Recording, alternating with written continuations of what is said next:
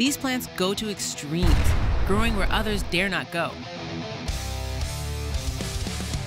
From hella hot to chilly cold to super salty, these plants thrive in places most would wither and die. These are the extremophiles of the plant world, the Extremophytes.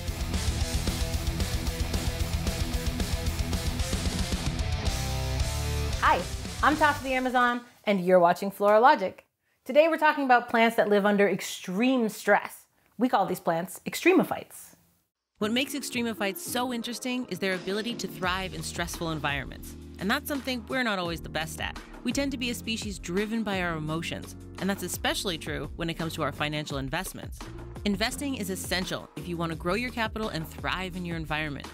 But most top equity firms are projecting less than 5% returns or even negative returns in the near future. Many people haven't considered one of the safest investments on the market though, artwork. Masterworks is a platform that allows you to invest in artwork. Instead of having to invest in stocks such as oil, you can feel good about investing in a diverse portfolio of art by the masters. Whether you're a fan of Gustav Klimt, like I am, or you're more of an Andy Warhol fan, Masterworks gives you the opportunity to invest in a market that's valued at $1.7 trillion and has been projected by the financial experts at Deloitte to grow by $900 billion by 2026. Masterworks.io is the only platform that lets you invest in the same artwork that billionaires do for a fraction of the price. And they know what they're doing. Masterworks returned 31% to their investors in 2020 and 32% to them in 2021. Now, investing should only be done if you have the means and you know the risks. There are no guarantees, and you should speak with a financial advisor before making any decisions. But we're big fans of the work our friends over at Masterworks are doing, and it's super easy to get started. In just a few clicks, you can create an account, browse the artwork, and diversify your portfolio with a socially responsible, stable asset. You can gain priority access by clicking my link in the description, and it also really supports the channel. So go check it out. And thanks for sponsoring this video, Masterworks. Salting the earth was a tactic historically used by conquering armies to prevent their conquest from being able to rebuild and regrow. While too much salt in the soil or water is deadly for most plants, there are a select few that are known as halophytic, or salt tolerant. For these plants, salting the earth would be like rolling out the welcome mat. Only about 2% of terrestrial plants are halophytic, meaning that these salt-loving weirdos are a rare breed.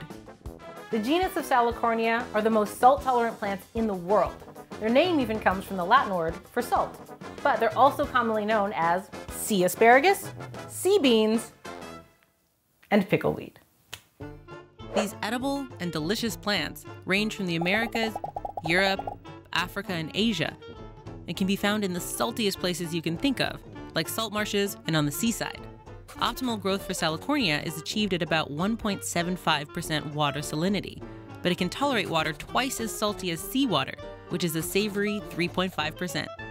You can even water your Salicornia with seawater. Plants in the genus Thalangella are true weirdos in terms of what they can take from their environment. Commonly called saltwater cresses, like Salicornia, these plants are halophytes and can tolerate high levels of salt.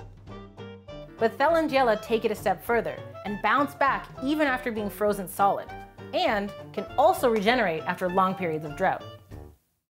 Thalangella salsaginea, the plant formerly known as Thalangella halophila, has become the poster child in the study of extremophytes and the model for stress tolerance. Because of this, it even had the honor of having its genome sequenced.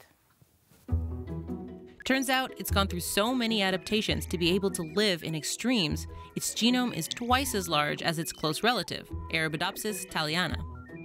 Those specializations need a lot of code. Our next extremophyte gets the award for northernmost plant, Saxophragia oppositifolia. More commonly known as purple Saxophragia, this plant thrives in the high Arctic, specifically the northernmost part of North America, where winter temperatures average -23 to -32 Celsius, and it's also found at high elevations in the Rocky Mountains and the Alps. It's such an iconic tundra plant that it's the official flower of Nunavut, the northernmost territory in Canada. It's so used to the cold that it's actually difficult to grow in milder climates, which is the exact opposite of how I thrive. When it comes to high altitudes, though, there's one plant that comes out on top. Animalogic is a small flowering plant that takes the prize for highest altitude. Native to the Himalayas, This plant has been found growing at elevations of over 6,000 meters, or more than 20,000 feet. That's 2/3 the way up Everest. Let's crank it up and move to extreme heat with a plant that might be part of your skincare routine: aloe vera. Aloe likely originates from the deserts of the Arabian Peninsula. For thousands of years, we've been hacking this succulent's adaptation to living in hot, dry desert for our own moisture. This goopy Gus is such an essential part of our self-care that aloe vera is a $13 billion a year industry. The thick and juicy inner mesophyll layer of the leaves evolved as a reservoir of water for the plant to keep up with photosynthesis during droughts. Now grown everywhere in gardens and pots around the world, this unique adaptation to extremely dry temperatures is what made aloe vera such an essential part of humanity. Interestingly, aloe vera is one of the few plants that we actually call by its binomial, or scientific, name. Another plant that can take the heat is Yuccabrevifolia, otherwise known as the Joshua tree. Native to the deserts of the southwestern US and northwestern Mexico, and famous for the Californian park that bears its name, the Joshua tree can live in extreme heat, 35 to 40 degrees Celsius in the summer, for hundreds of years. Death Valley isn't so deadly for Joshua trees. Not only can they survive sweltering desert temperatures, mature Joshua trees are covered in a fire-resistant bark that can even help them survive fires. Special mention for their ability to take the heat goes to the mosses of Yellowstone Park, which grow around the park's geysers. These geysers spew out superheated water that's hotter than boiling, and the mosses think that's just fine. Although mosses don't usually love the light, these thrive because they have zero competition. Since they're rootless, they don't have to worry about the soil temperature as much as rooted plants. To counteract the effects of exposure to so much sunlight, many of these mosses have developed adaptations to be able to live in the light.